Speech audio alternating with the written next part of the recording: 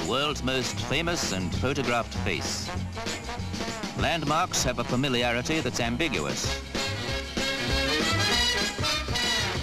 Manhattan has the world's most famous skyline. It seems you know it before you actually arrive for the first time. The fact that New York's John F. Kennedy International Airport is the world's busiest just seems to be another transatlantic statistic.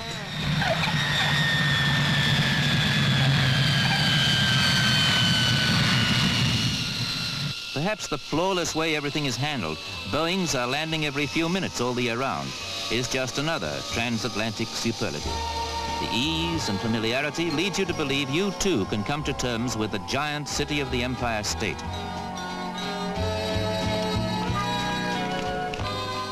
But once on the ground, in its midst, the first-timer is in for shocks. The Empire State Building does tower endlessly, and you really learn what rubbernecking means. Our fisheye lens hardly distorts the towering reality of the great New York landmarks. The Pan Am Building dwarfs Grand Central Station. The Chrysler Building is a gleaming finger in the sky. Radio City really seems like a city. New Yorkers take it for granted and barely bother to glance upward. After the bafflement of first impressions, it comes as yet another surprise to learn that New York is not an endless pile of concrete. The Lincoln Center is a peaceful palazzo. The Guggenheim Museum is round, and inside people actually walk up to the top.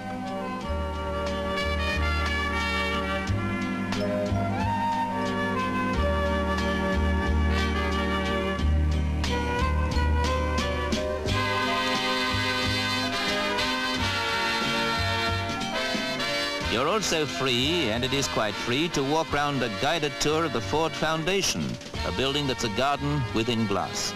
Thankfully, things return to a proper perspective, even the most classic Brooklyn Bridge view. The Circle Line River trip, the best way to see right round Manhattan Island, consolidates this new-look New York. The second time you see the Empire State, it's more friendly than alarming. The skyline begins to shrink, almost. The UN building, however familiar, is best seen from the waterfront. As New York City becomes more familiar, its contrasts become apparent. Washington Square proves Manhattan can be cozy. Pavement painters, as at home as in Paris, London, or Amsterdam. New York is a place where people like to be out in the open air. There are places where the celebrated hurry and rush belong to another world. Yet this is a stone's throw from Wall Street.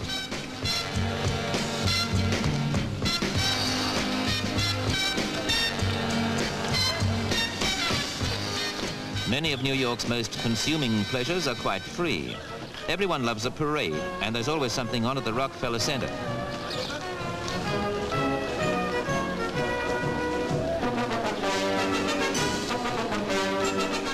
But before the gay open-air city life carries you away, a last look up the centre's tower block revives those rubbernecking impressions. From the top, more quieter pleasures become apparent. Central Park means as much to New Yorkers as it does to visitors.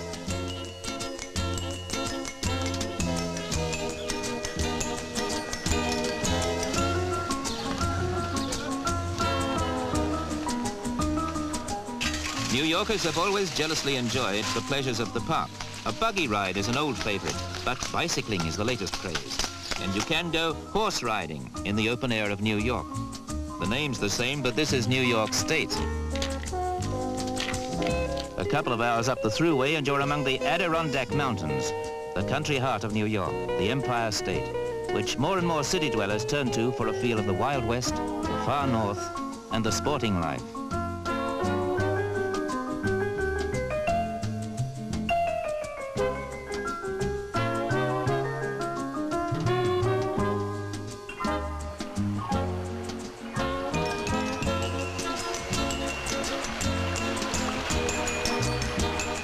The American people are expert in tracing their origins, mainly because they keep them alive. The Western idyll is a living memory. Tucked away among the Five Lakes region of Old Forge is a replica of Dawson City, the Yukon gold rush town, where anybody who cares to indulge in nostalgia can say howdy, not just to a cardboard cowboy, but to a real live Indian chief, whose name is Mr. Dennis.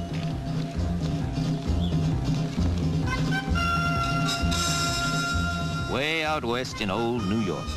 Beechnut remembers it all. He was there, and still is. His real prospecting days are over. Today's placid ruminations are more to his taste. But there's a handy reminder of those who got too eager in their search for gold.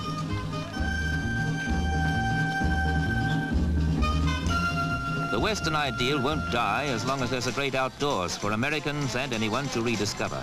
Most people have barbecues in their own backyards, but they're taking part in the nation's living heritage when it's on the banks of a lake at a place called Hollywood Hills, just up the road from Manhattan. New York can be all things to all holidaymakers.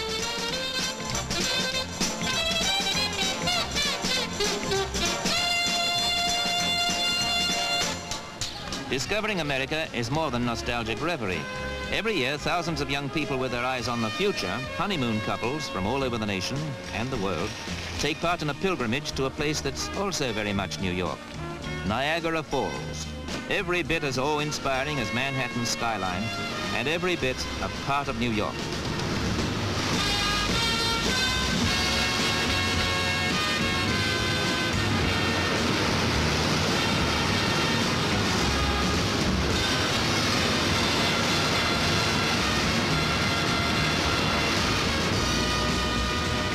The boulders below the American Falls are testament to the power of millions of tons of falling water.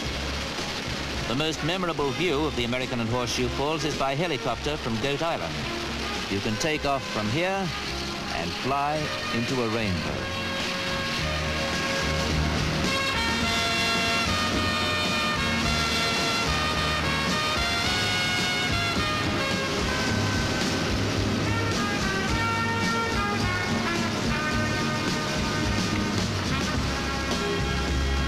An air ride over the Horseshoe Falls is too staggering to be called a joyride, such as you take over the Palisades Fun Fair.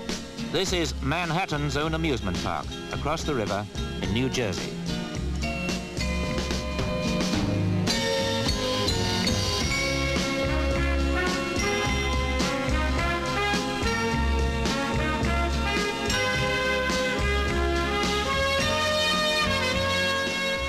New York's nightlights spell out all kinds of messages of what's new. Times Square is unique and ever-changing, an apt reminder to anyone who thinks that it's quite easy to take New York for granted. Maybe the rubberneck was right. To the sightseer, the best things in life are always free.